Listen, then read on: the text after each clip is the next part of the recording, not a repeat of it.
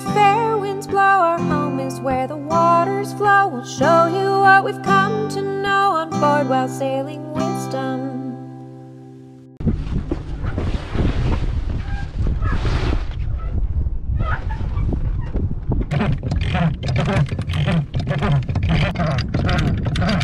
So our next stop is going to be Gilligan's Island. We're going to meet up with the people from Bums on a Boat. So that'll be fun.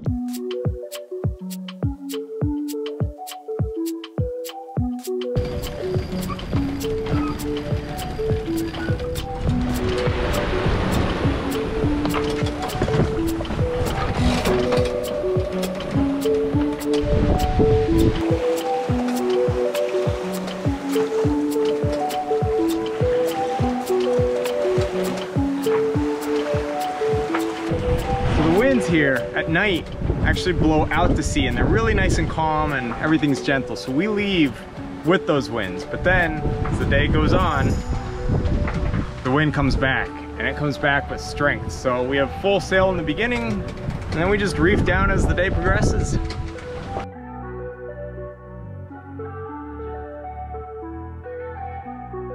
We are coming in for a landing. The winds and the weather is just so intense out here. We have 3 reefs and our staysail up, and we're just going almost out of control. It's crazy, but we're holding tight, we're holding on, and we're coming into Guanica. We're really excited because we're gonna be meeting some fellow YouTuber friends. Bums on a Boat are currently anchored just where we're headed, off of Gilligan's Island. Today we've got something exciting in store. We're gonna go tour Bums on a Boat's boat.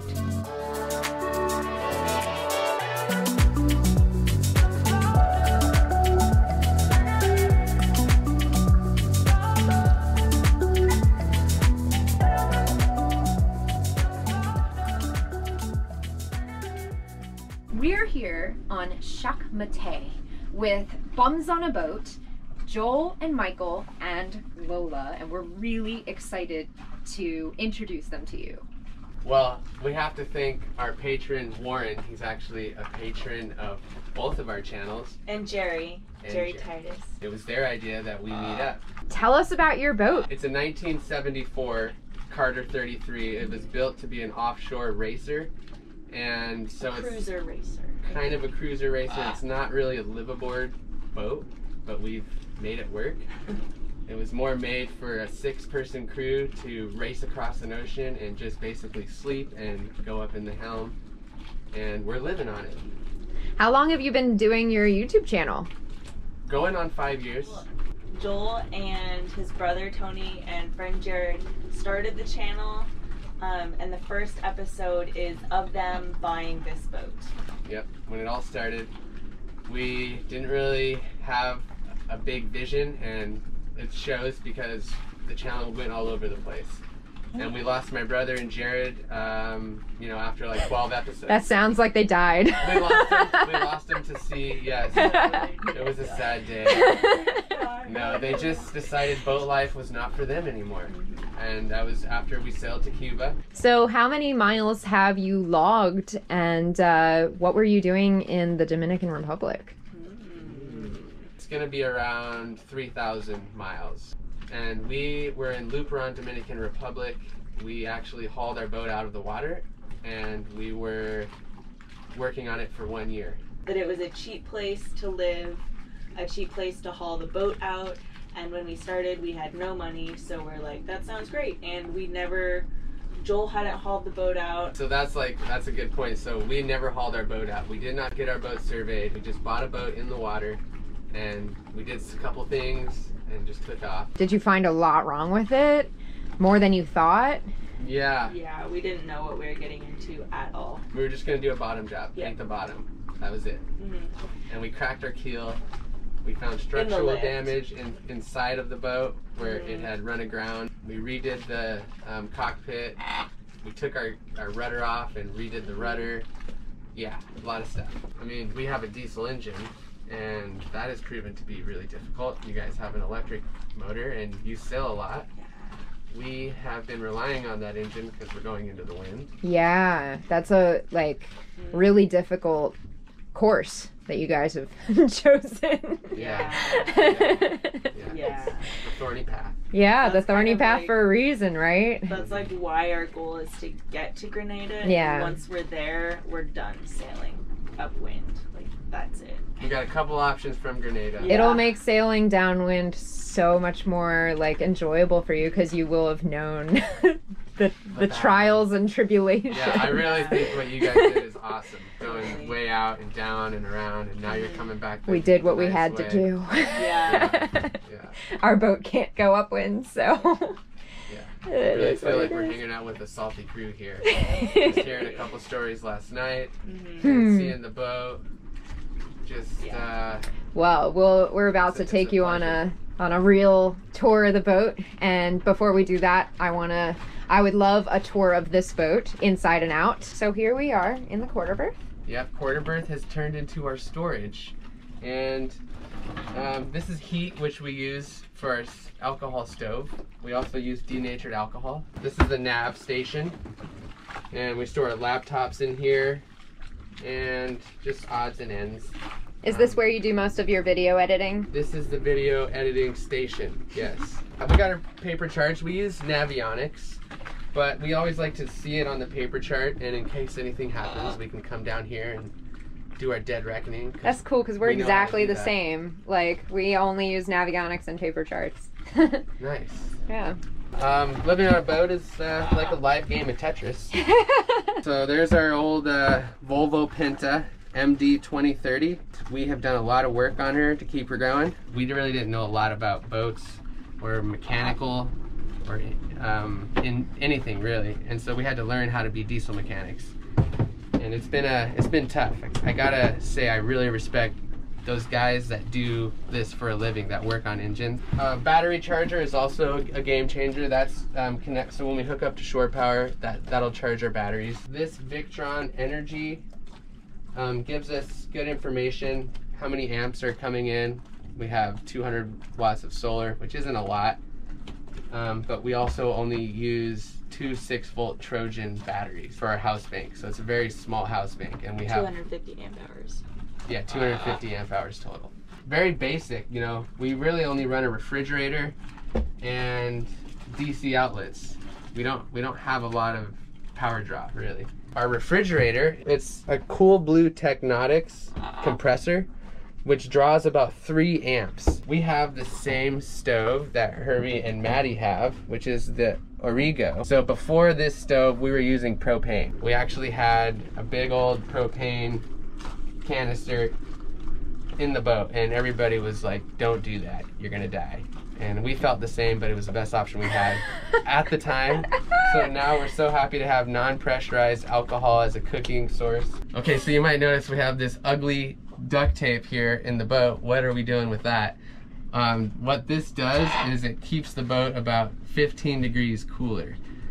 And that's everything. So we're okay that it doesn't look great. And we're in the process of making curtains, so it's gonna look, they're gonna button on, and it's gonna look beautiful. So this space back here is made to be a bunk. So normally there's a person here. The original boat says this sleeps 6 people, and they're saying someone sleeps here, someone sleeps in here, and the same on both sides. We've used it, you can see it's completely full. It's our storage. So this was a gift, okay? This is probably one of the biggest game changers on the boat, because it's a rechargeable battery, and this is just a wet dry vac. And we have a dog on the boat.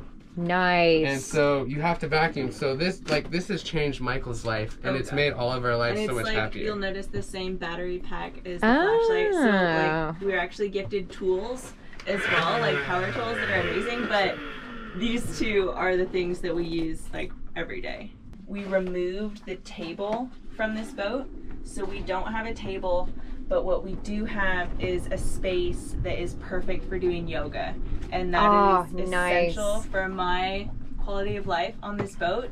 When COVID hit, I spent 6 weeks on this boat without touching shore, but I did yoga almost every single day, and this yoga mat in particular is amazing. It's yogatheory.com. And we can also provide you with a 15% discount code if you would like, and that is Bums on a Boat. This is a cooler, a backpack cooler, but to try to maximize space, we use it as our laundry bin. And this is also just our storage, our foul weather gear. We have a wet head. It's not my favorite thing ever, but it works. And one thing that has made boat life way better is getting a pressurized shower. We have the same exact thing. Do you actually? Yeah. This was a gift. The V-berth is where we sleep. It's our comfy spot. It's actually where Lola hangs out when we're on the longer passages. One of us is sleeping here and we're with Lola. She's comfortable. We got a couple fishing poles. We're trying to dabble with fishing. We're still learning. We really want to be living off fish. It's a steep curve. It's you guys. We're really bad fishermen. You're bad fishermen? Really bad. Okay. Well, it's kind of a running joke on our channel. Oh, God. Like how bad we are. At least you try, though, it sounds like. Yeah. If they know you're bad. Try. Yeah. That's what makes it worse, is that we actually try and we suck so hard.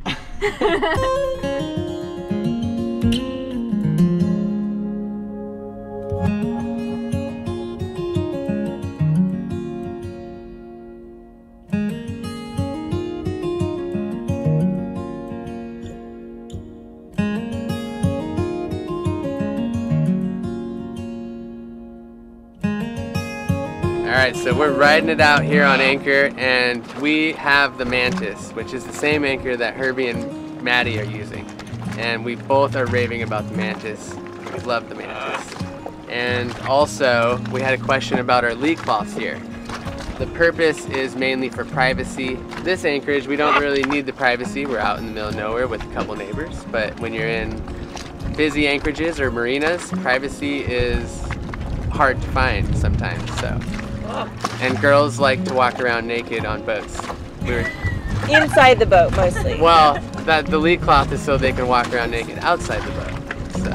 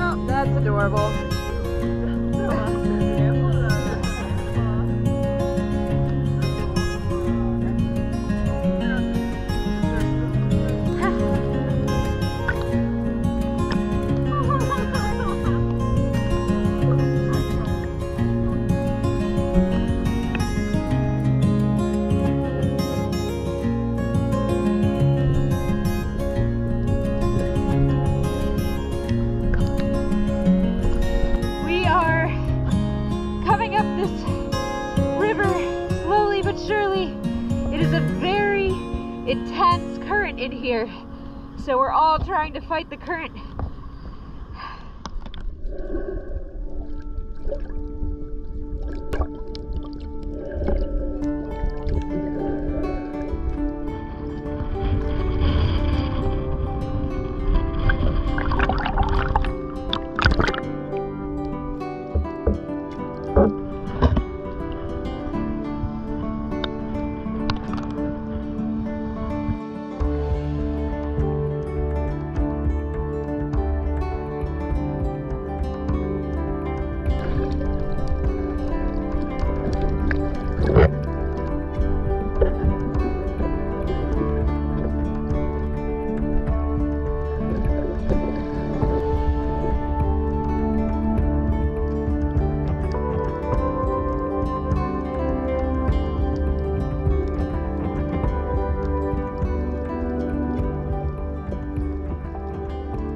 Okay, we've got the bums on a boat on our boat today. And Michael and I have something very important in common. Both of our men really need haircuts. So, what we're gonna do is make this a little interesting. We're gonna trade boys, and we're gonna cut each other's significant other's hair. But that's not all. What's the other part? No, that's all. Okay. I'm just filling in. I'm just filling in what other people might have been thinking at that point right there. When you said we're gonna trade boys. We're gonna trade boys for a week and see how it goes. Okay, so what do you see? What do you want for your man-child person? I want him to be comfortable, and I think that's like the reason we go short pretty much everywhere. But the so top, like mohawk, like spiky mohawk. Ooh. I'm thinking spiky mohawk. Maybe. I'm thinking dark eyeliner. We have done that before. Okay. Okay, so Really short on the side. Really short on the side. We gotta just like do a couple inches on top and just kind of leave that. You know, I like to see it blowing in the wind though. You know what I mean? It's like Alright, so we'll use like short. a 4 or a 6 on the top. Great. We'll leave that blowing length. Look at this. You look like a greasy used car salesman. What is this? This is totally a greasy used car salesman that's not going to sell any cars. Someone commented that on As one in of our somebody last... used you and you became a car salesman. Yeah, that could definitely be. All right, these are my tools. Now you may think that I would be really good at this because I'm an artist, but the truth is I'm a two-dimensional artist, and I've never really been very skilled in the three-dimensional arts, so we're gonna see how it works out. And the good news is Michael can always fix it if I mess up, but I think that Joel is a very brave soul for letting me do this, and I'm ready. It's not a joke. I have this if this helps Okay, too. I don't know. Yeah, it probably will. But first I'm just gonna get this hair. Tell me if I'm like pulling. Michael, So right? this is how I do it, right? I go up. Against the grain of the hair. Against the grain, okay. We're just going in. Oh my god. It looks great. Have you ever used clippers before? Once. On Herbie. on Herbie, okay. One time, okay. One time. That's good. It's better than no times. I have to keep my mouth closed because the hairs are like going in my mouth. Yeah, there's a lot of hair. There's a lot of wind.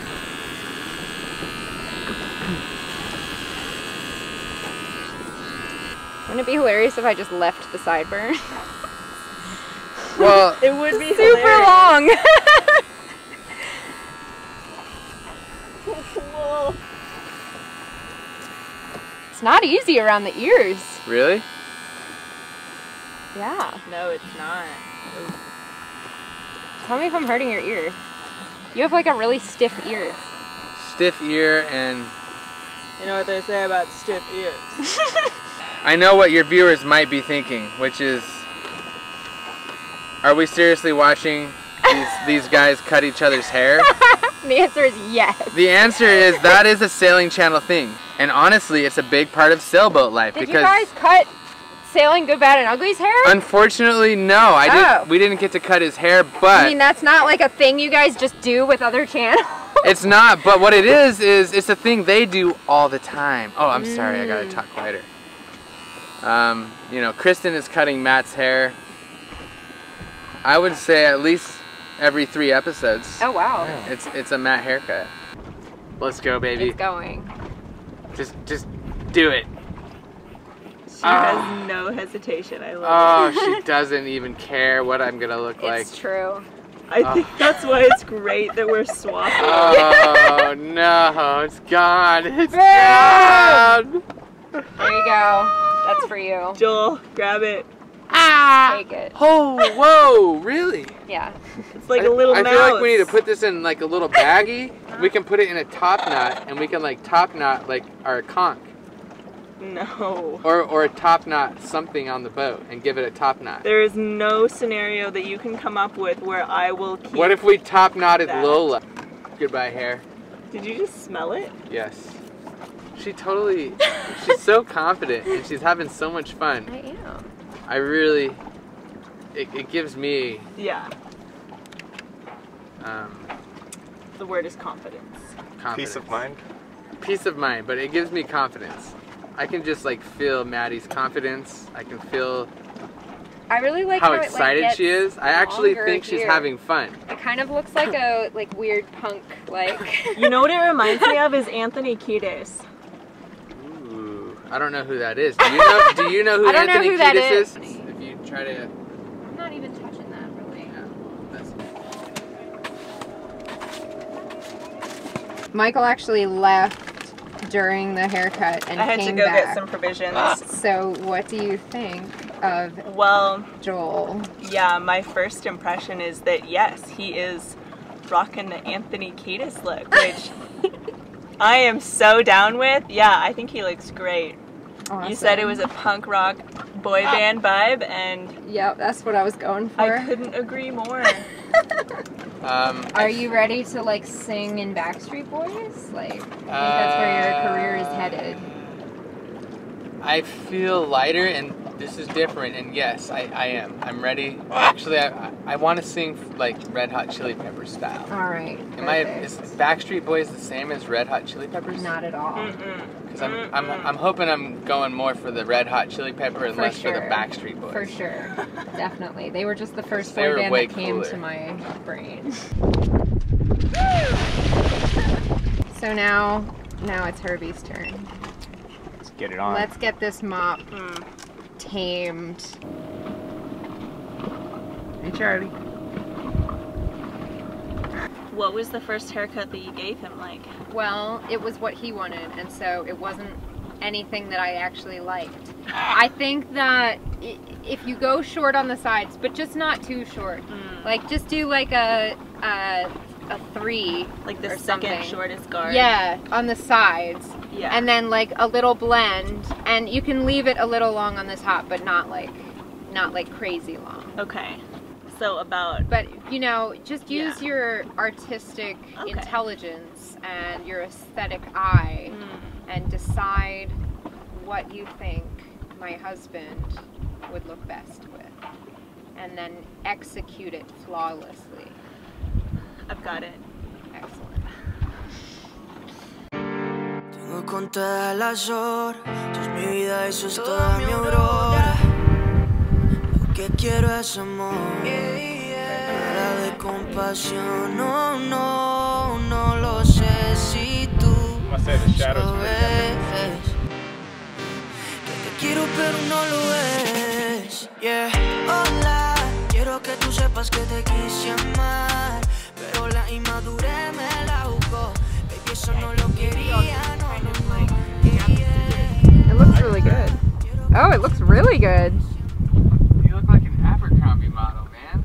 So now it's your turn to vote in the comments which is the better haircut. Now you're not voting on who has the better haircut, it's who did the better haircut. So Michael did my haircut and Maddie did Joel's haircut. So let us know. So don't be judging on looks now, because obviously Herbie's the better looking guy right now. But we're judging on before and after photos, I think, right? Yeah, who took like the biggest mop into the best haircut? Yeah, exactly.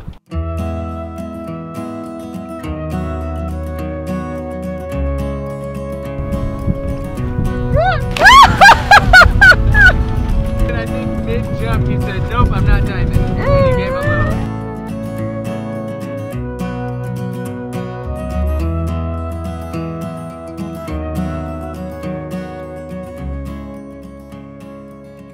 Bye! That was super fun. We always say that one of the best parts about having a YouTube channel is how much it connects you to other people, and in this case, other YouTube channels. So meeting Bums on a Boat, Michael and Joel, was just an absolute pleasure. We really hope that you guys go over and subscribe to their channel because they're the real deal. They're just real, authentic people documenting their life adventures and choices on their little 33-foot sailboat. They're such a nice, genuine couple, and it's been so much fun hanging out with them and getting to know them more, and I just know that we're going to be friends for a long time. Anchors up, sails are up, we're on the Parguera.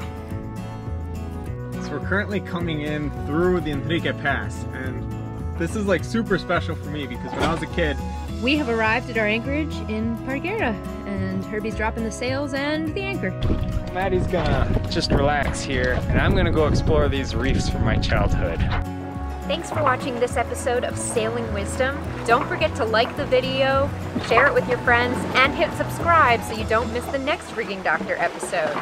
And if you're interested in even more Rigging Doctor awesomeness, consider becoming a patron to see all of our extras. Can't wait to see you next time as you join us out here on the high seas.